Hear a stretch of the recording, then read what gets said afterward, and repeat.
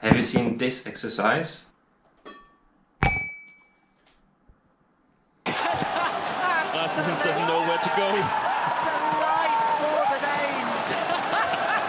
People all around the globe hitting badminton shuttles into cups, into toilet papers, into everything they can find at their homes.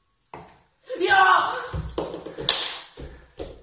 I don't see this exercise particularly useful for developing badminton skills or strokes, and that's why. The target is too small. It is mostly random if you hit inside the cup, and even a highly skilled player may fail many times. Also, in the game, the placement is important, but you are not hitting a target that is 5 centimeters. What is most important is the angle of your service.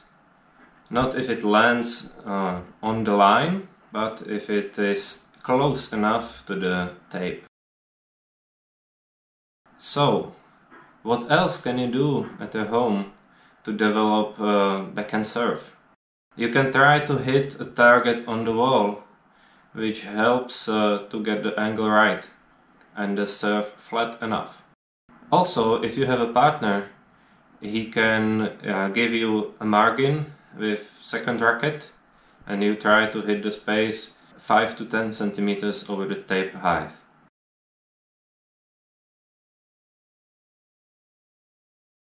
About